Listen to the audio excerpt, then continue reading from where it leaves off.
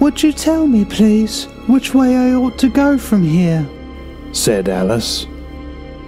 "That depends a good deal on where you want to get to," said the cat. The New Zealand government's COVID story was founded on fear. It was said that COVID-19 was immensely infectious and almost 90% of New Zealand could or would become infected. They said COVID-19 was incredibly deadly and anyone could die from it, and we could expect up to 80,000 deaths.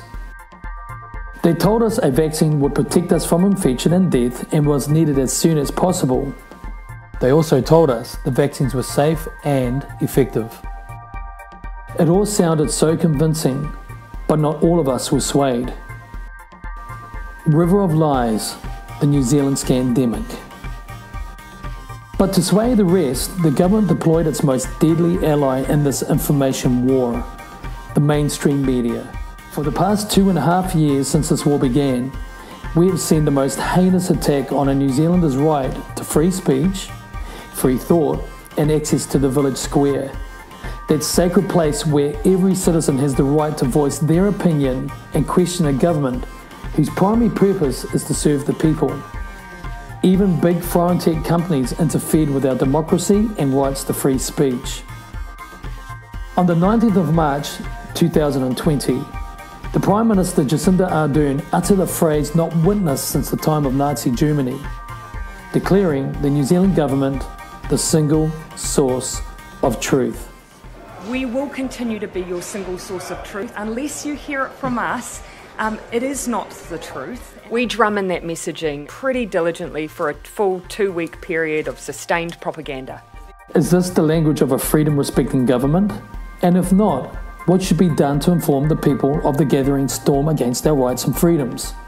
We've also seen the spread of misinformation on COVID-19, particularly through social media.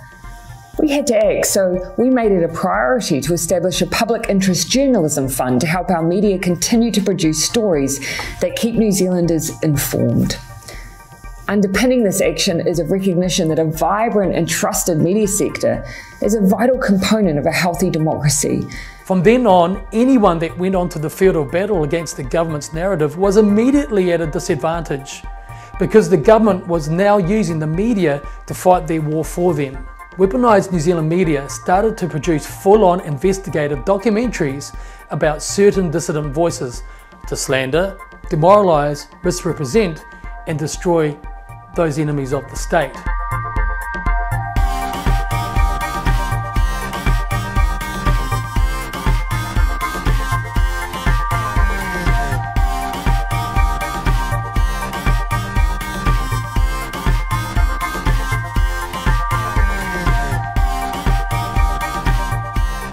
The government has waged a personal war on anyone challenging them on any issue, with our own Prime Minister, government ministers and media calling such people keyboard warrior, a lone person unacquainted with personal hygiene practices, dressed in a poorly fitted superhero costume, one that is baggy in all the wrong places.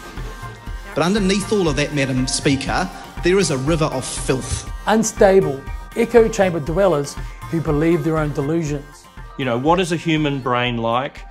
We like good stories. We like to have knowledge that is surprising and other people don't have. We like to see patterns in a complex information environment. And we like to go on scavenger hunts where we pick up clues. And when we have opinions, we like to connect to other people who share those opinions. This is the things that our human brains love doing. And what is that describing? That's describing exactly how a conspiracy like QAnon works. We're going to deliver a credible investigative documentary about the New Zealand media. Have they been weaponised?